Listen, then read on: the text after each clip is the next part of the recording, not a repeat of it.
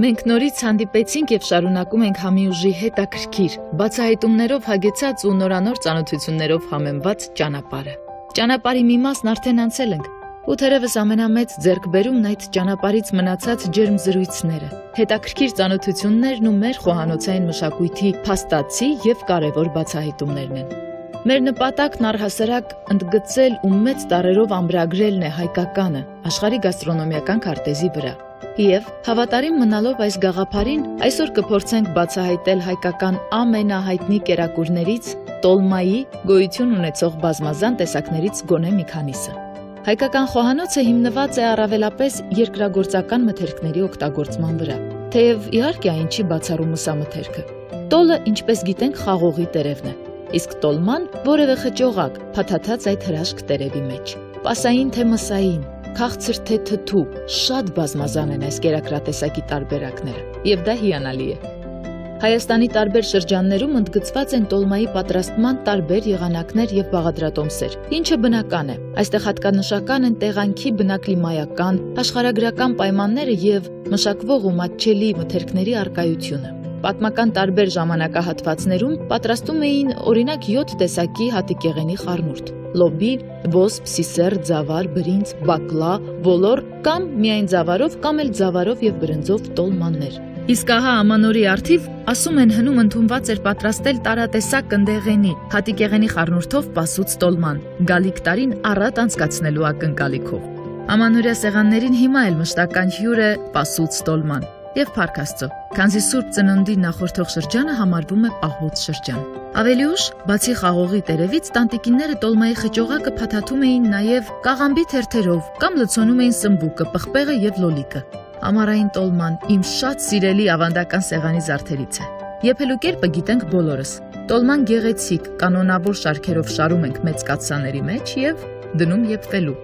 Իհարկե մարմանդ կրակի վրա։ Տոլման վաղուց արդեն արևելյան ճաշատեսակների ցանկում է։ Հունական, արաբական, թուրքական, նույնիսկ սերբիական եւ ռուսական տարբերակներ կարելի է հանդիպել։ Բայց վստահ եղեք, որ դրանք սերում են հայկականից։ Այսօր ես ձեզ առաջարկում եմ պատմական այս հատվածը սահմանափակել այսքանով եւ փորձել միասին հասկանալ, թե արդեն այսօր մեր օրերում հայ տանտիկինները Հայաստանում կամ Հայաստանից դուրս տոլմաների պատրաստման ինչպիսի տարբերակներ ունեն, ինչն են պահպանել կամ որ ուղղությամբ են շարունակում զարգացնել։ Դե ինչ, գնացինք։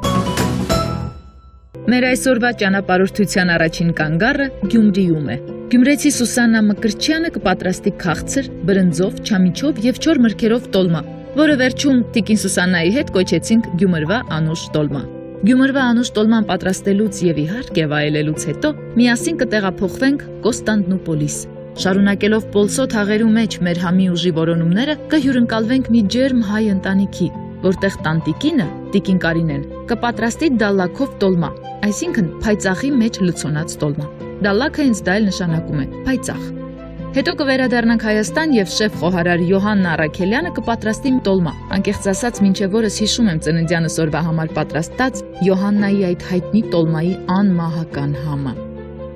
Բայց ամեն ինչ հերթով գնացինք։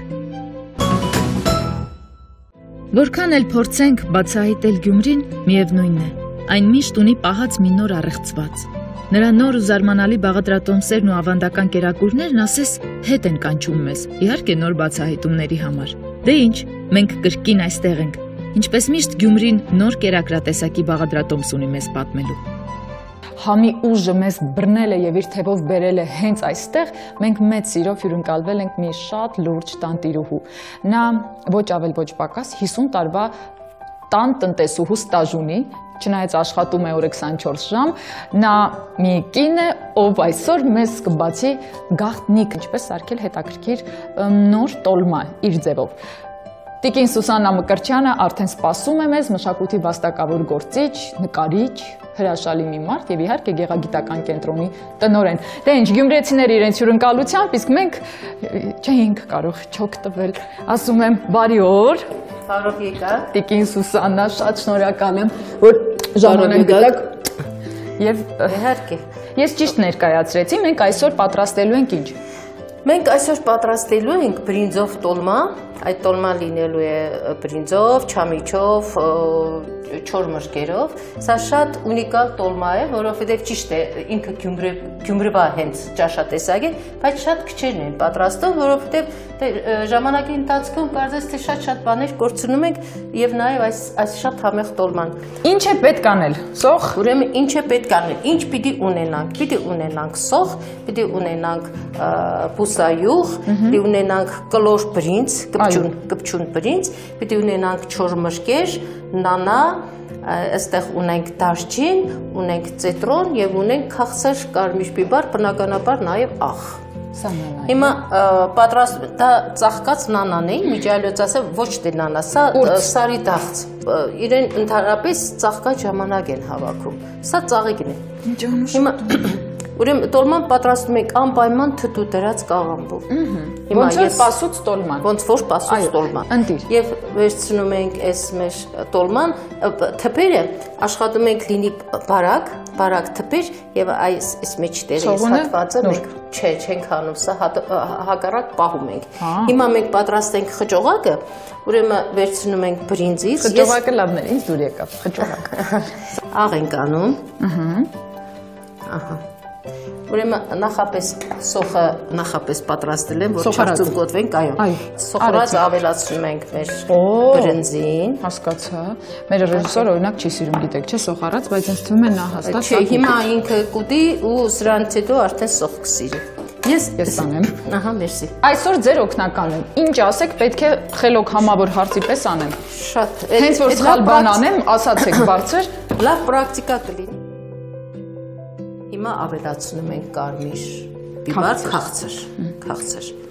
Մի տեսակ քաղցր ու թթու տոլմա է, չէ՞, դառնում։ Շատ համեղ է լինում։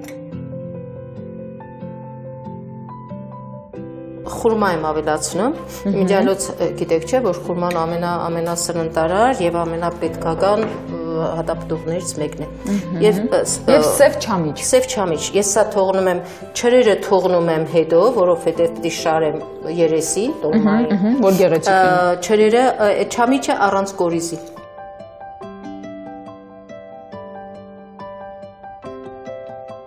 Սա ինչ է։ Սա ցիտրոն է։ Հասկացա։ Սա ցիտրոն է։ Եվ իմիջիալից ասեմ, սարի ցիտրոնն է սա։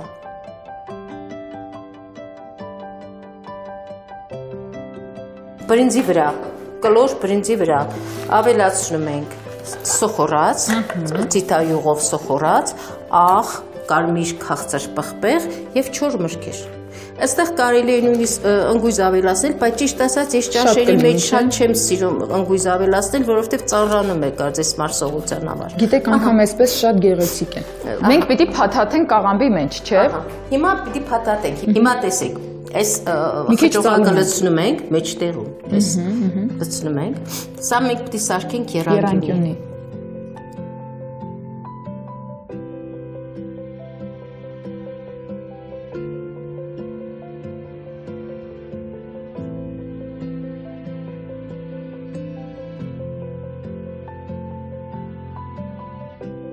Ես հասկացա, որ ես եռանկյունի տոլման ուտելու համար պետք է գալ տիկին Սուսաննայի մոտ, գեղագիտական կենտրոն։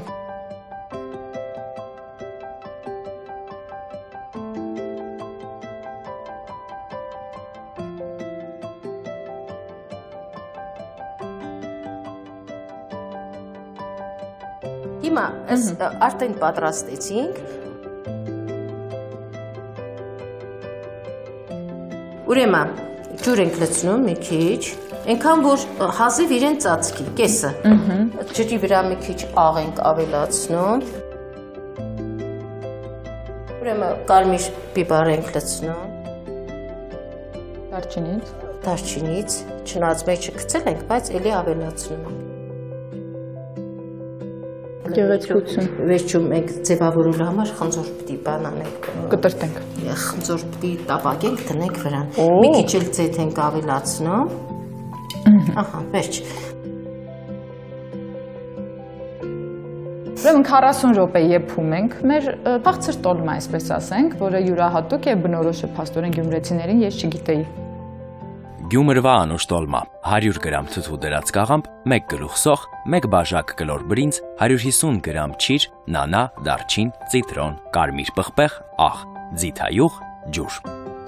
Գյումրվա անուշ տոլմայի խճողակը պատրաստելու համար անհրաժեշտ է ամանի մեջ լցնել բրինձը, համեմել աղով, առանձին թավայի մեջ պատրաստել սոխերածը։ Տաք սոխերածը պետք է լցնել բրինձի վրա եւ խառնել։ Այնուհետև ավելացնել 2 թեյի գդալ կարմիր պղպեղ։ Խառնելուց հետո խճողակին անհրաժեշտ է ավելացնել նախընտրած չորացրած մրգերը, այս դեպքում խուրման եւ սև չամիչը։ Վերջում 2 թեյի գդալ ցիտրոնը ավելի կհարստացնի խճողակի համը, ամբողջը պետք է լավ խառնել։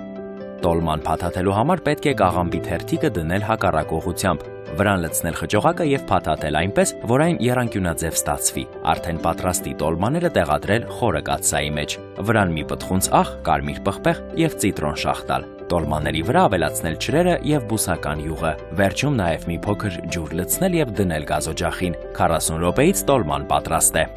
Մեր տոլման արդեն պատրաստ է։ Պիտի ոչ ինչ գեղեցիկ է։ Իմիջիալոց սա ավելի հաճելի կլինի, եթե սառը վիճակում ուտեք։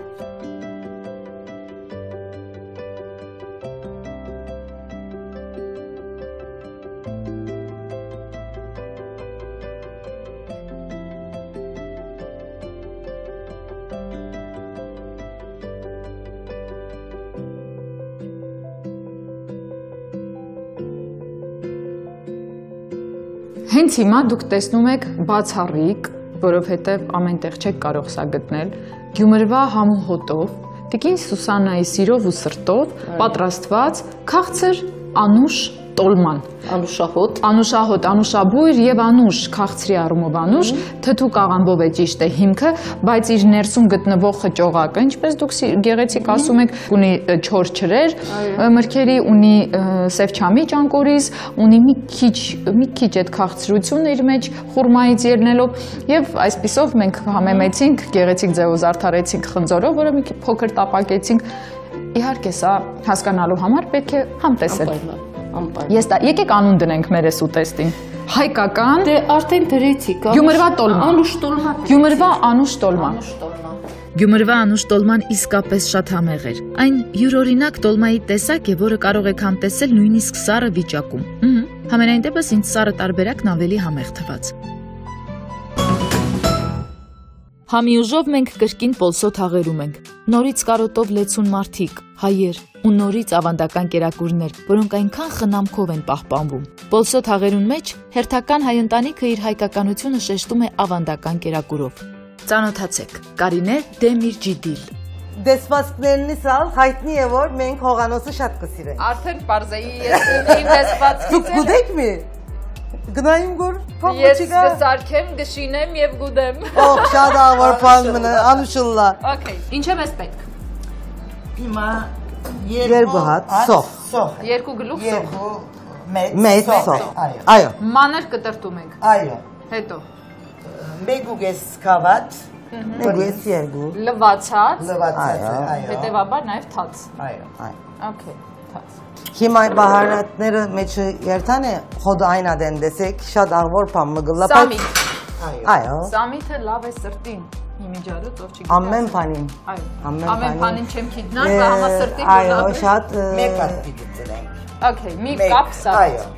Համեմունքները։ Էս է Կարավիդեր։ աղացած է Երկու հատ։ Վերելում։ Yeni Peçete bahar. versene, peçete kalma. Սա մի քանի համեմունքի խառնուրդ։ 3 4 Հիմա ինչ պիտի անենք, կներեք, խառնենք ձեռքով։ Սա ինչ է։ Փայծախ։ Հայցախ։ Կտրտում ենք։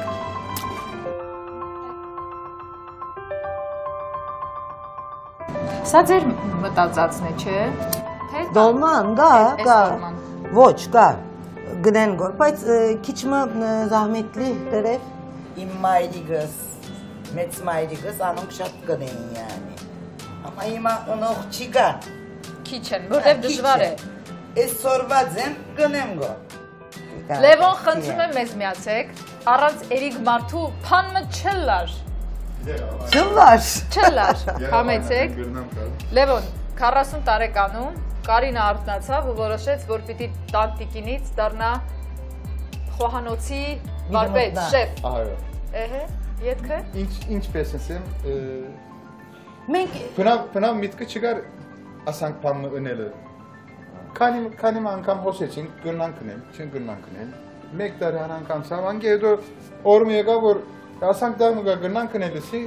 արգավ գնամ կնելս եւ 40 տարեկանան հետո էր արդեն 40 տարեկանան հետո շեֆ եղավ եւ մեծ շեֆ եղավ։ Ինչս է, բայց ավելի մեծ գա հոս։ Այո, Նեգա գշինե գոր։ Սոքանչ մայրիկի։ Այո։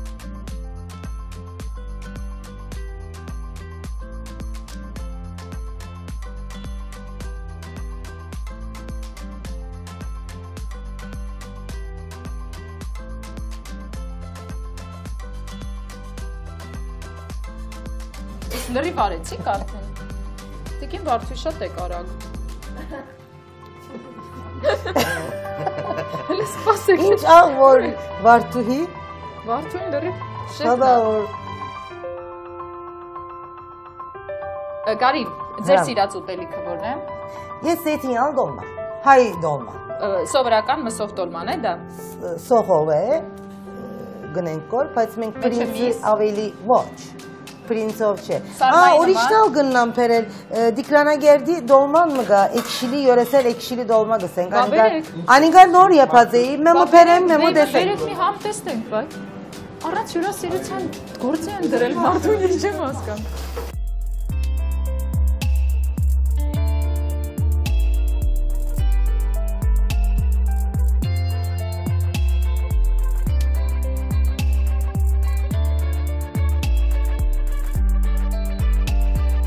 Հիմա մենք պետք է դնենք ջեռոցի մեջ։ Այո։ Հասկացա։ Եթե արագ չի լինում, դնում ենք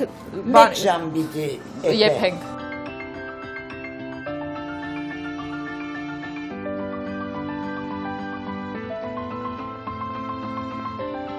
Ջուր կամ տաք, շատ տաք հաստատ չարժի, գոլ, այնքան որ։ Կացան հերմետիկ փակեցինք, սա հատուկ կացա է հերմետիկով։ Եթե լիներ սովորական կացա, մենք կդնեինք ուղղակի սովորական կացայի մեջ, վրան ջուրը, ինչպես նույն կերպ ամեն ինչ, շատ մարմանդ գրակի վրա մի ժամ կեփեինք, բայց հիմա մենք մի քիչ կարագացնենք եփման process-ը, քանի որ ներսից ունենք նաև գոլորշի։ Գնացինք։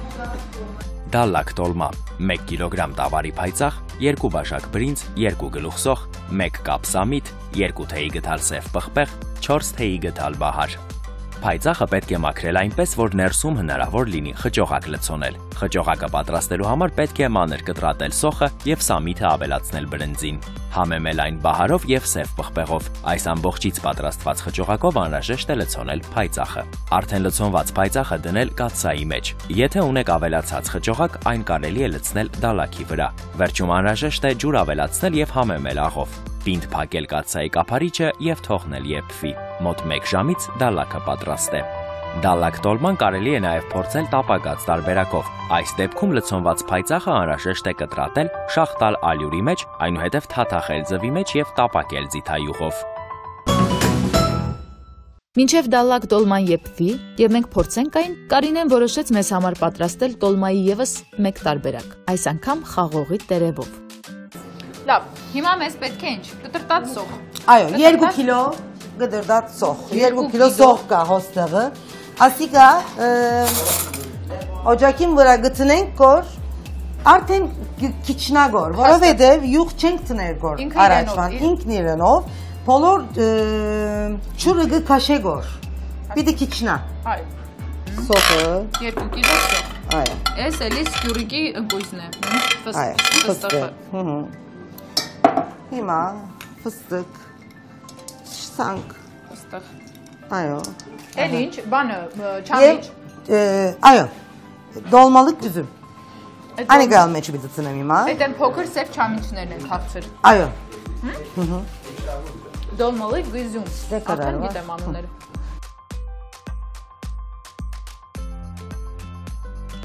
ասիկա որ չապ շատ ըլլան է, այն չապ աղվոր գլլա, որովհետև շաքարի քաղցր համը գուդա, անիգա, 3 հատ շաքար գտնեմ գոր մեջը, այո,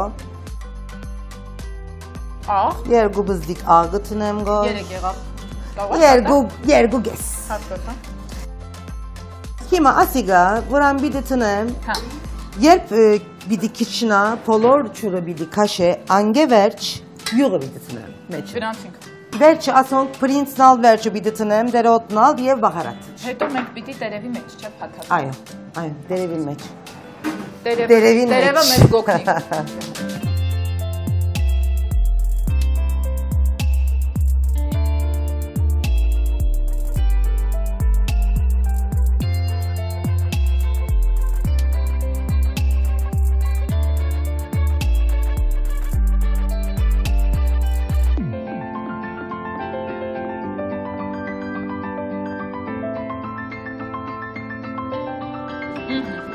Պատրաստել եմ Կարին ջան, եկեք։ Tamam. Հիմա մերին Բերենք ես սառածը։ Բանը դոլման, հիմա ասիգա բզդիգ է, օրինակ։ Բզդիգ եղած ադենը Մենք երկուսն ենք դրում։ երկու հատ կտնենք։ Դեր։ Ուրեմն, եթե տերևը փոքր է, դուք խնդիր ունեք, որովհետև փոքր տերևով դժվար է փաթաթել։ Եթե տերևը շատ փոքր է, կարող եք դնել 2 տերև եւ դառնա նորմալ մեծ տոլմա։ Բրա քաշը։ Կարին ջան, մասնագետի տեղը ձեզ եմ զիջում, ահա։ Հիմա դրեցի, ասա, այսպես։ Այո։ Շեֆ խոհարարները պեդանտ են։ Շատ աղվոր։ Հիմա երկու կողմի։ Առաջ հոստեղը։ Լավ։ Այո։ Առաջ հոստեղը։ Պիտի շիդա կողմով բարգացնեք, հետո այսպես փաթաթեք երկու կողմից։ Հետո այսպես մի տեսակ սեղմելով։ Այո։ Մի տեսակ քիփ։ Էթուն ամեն բանը գիտես որաստան։ Փաթաթելով։ Վաու։ Գեղեցիկ, այսպես, մեջը տեղավորելով, համոզելով, էսել հոп ու վերջ։ Ընտիր։ Արագ փաթաթելով գնում ենք։ Իհարկե երկու թուփով ավելի հեշտ է փաթաթվում, այստեղ ոչինչ։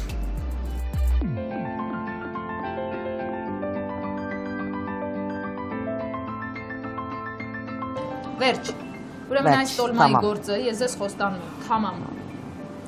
Թամամ աշխարհ բդուդեգը։ Վերջ։ Երբ Վալա։ պիտի եփենք, Երբ որ պիտի եփենք, վրան ասոնք տերևները փռում ենք տակը։ Այո։ Այս փաթաթած տոլմաները, ռոլերը ամբողջությամբ ես որուն ինչ կպատմեմ գորվա։ Ամեն Գրայցելա։ Շոկ։ Բնակը դնում ենք, որ չփախչեն մեզնից մեր փաթաթածները։ Ես ինչ Բաճիկը։ Օհ, աղվորություն թող վրասկա։ Էլուր։ Վալա։ Յալա։ Դե, վերջ։ Լմացավ, ասչա։ Գնացինք, ափսեները լվանալու։ Tamam։ Հիշեք, պատրաստելուց հետո անպայման պետք է ափսեները լվանալու։ Խաղողի տերևով տոլմա, 1 բաժակ բրինձ, խսող, կես կիլոգրամ սոճու ընկույզ, կես կիլոգրամ սև չամիչ, 3 կտոր շաքար, ձիթայուղ, սամից։ Կտրատած սոխը, սոճու ընկույզը, սև չամիչը եւ 3 կտոր շաքարը խառնել, համեմել աղով։ Առանց յուղի դնել գազօջախին, որպեսզի ստացված պարունակությունը սոխի ջրով շոգեխաշվի։ Շոգեխաշվելուց հետո ավելացնել ձիթայուղ եւ բրինձ, խառնել։ Ավելացնել նախապես կտրատած սամիթը, որից հետո կրկին խառնել։ Ստացված խճողակը թողնում ենք ջեռոցին, որպեսզի եփվի։ Եփվելուց հետո խճողակը փաթաթում ենք խաղողի տերևով։ Այնուհետև տոլմաները շարում ենք կաթսայի մեջ, վրան ջուր լցնում եւ թողնում, որպեսզի եփվի։ 20 րոպեից տոլման պատրաստ է։ Ջերմ ու հաճելի իսկական հայկական միջավայր, որտեղ ամենտեղ կա կարոտ, ամենտեղ կա հայկականություն եւ համ։ Հրաշալի մարդիկ, գործունյա տանտիկիններ, որոնք ջանասիրաբար սերնդե-սերունդ փորձում են փոխանցել հայկական ու փրկել մոռացման եզրին գտնվող տոլմաների տեսակները։ Այստեղ պարզեցինք, որ դալակ, այսինքն փայծախով տոլման, հենց այդ շարքից է։ Անկեղծ ասած, տոլմայի այս տեսակը իրոք բացահայտում էր ինձ համար։ Չնայած իր գույնով այն կարող է շատ հրապուրիչ չթվալ, բայց համն անհավանական էր ու նրբաճաշակ։ Այս տոլման մատուցում են հենց իր հյութով կամ տապակած։ Եվ ավելացնեմ, պակաս կարևոր չէր վերջին շտրիխը, կանաչին։ Բարեախորժակ եւ կարևոր մի բան։ Հայի քարտեզը շատ լայն է, հայի գաստրոնոմիական քարտեզը անհավանական լայն է, եւ մենք պետք է փորձենք գտնել, բացահայտել, վերհիշել ու ամրապնդել մեր տեղը հստակ մատնանշելով աշխարհի գաստրոնոմիական քարտեզի վրա։ Կհանդիպենք, բարի ախոտ։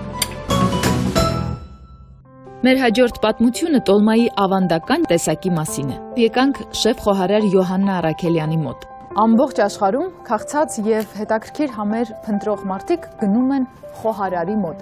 Ես իհարկե բացառություն չեմ եւ այս ձեռնոցը հատուկ նպատակ ունի, որովհետեւ ես պատրաստվում եմ սովորել հայկական ավանդական պասուց տոլմա եւ իհարկե այդ համը անհավանական կերպով մեզ կմատուցի, կպատմի, կներկայացնի մեր սիրելի շեֆ խոհարար Յոհաննա Արաքելյանը։ Պատեք, սիրով գնացինք։ Յոհաննա մեր ավանդական պաճիկներից Միշտ սպասում եմ։ ինչ ենք անի։ Սկսենք նրանից, որ պետք է խառնենք ինձ, ամբողջը միասին։ Նախ ճիշտ է մեր տանտիկիներից շատերը գիտեն, բայց ովքեր որ չգիտեն, հիշեցնում ենք։ Պահքի կամ պասուց տոլմայի համար մեզ պետք է հատիկների շարք։ Այո, Սիսեր։ կարող ենք մի անգամից ավելացնել այստեղ մեր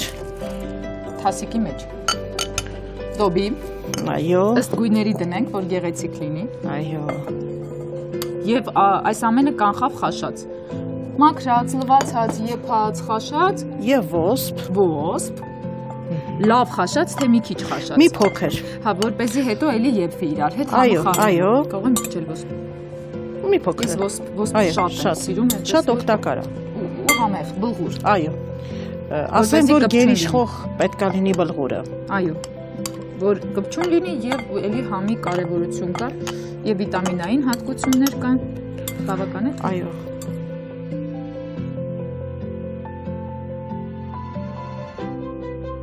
եւ այստեղ նայեք մենք ունենք արդեն պատրաստի սոխով, տոմատի մածուկով պատրաստված սոխարած, Հասկացա։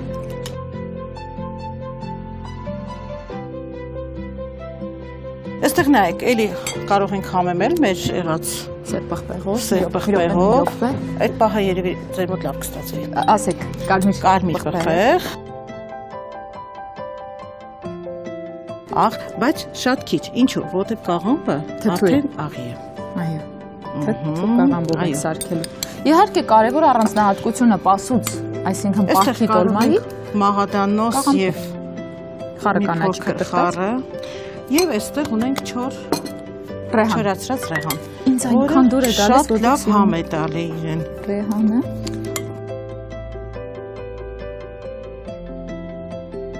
նայեք այստեղ ինչպես նաեւ խաղողի թուփը դարձյալ կա դեմք, Դտա։ ինչու որ հեշտ փաթաթվի, Այսինքն այն կոպիտ մասերը, որոնք դուք արդեն նախապես մշակել եք, կտրելով հանել եք, պետք է մնա ներսում։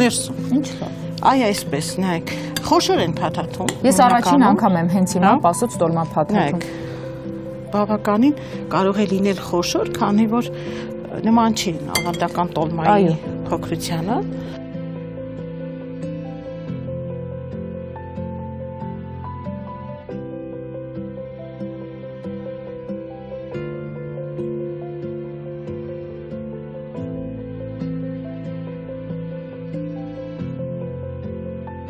Վերջ, ստացվեց։ Նայեք, ես ունեմ մի հատ հետաքրքիր բան, որ ես անպայման իր սենց միջ եփելը մի փոքր ցանում եմ։ Եվ ավելացնում եմ մի փոքր, նայեք, այսպես վրայից, ձեթայուղ, որպեսզի կաղամբը փափկի։ Քանի որ ինքը թթու է, արդեն կոշտանում է եփելուց։ Եվ ավելացնում ենք ջուր, ու բավականին, չէ, որովհետև քաշում է իր մեջ այդ մի անգամից հատիկը կարող է, բայց այստեղ համարյա կեսի չաթը եփված է, եւ բլղուրն է մի քիչ քաշում։ Միայն պետք է ափսեշ խփենք, հիմա մենք եւ տանենք եփելու։ Յոհաննա, 5 հիմնական խորհուրդ խոհանոցում գտնվող մարդուն։ Ես ունեմ դուստր եւ միշտ իրեն ասում եմ, երբ որ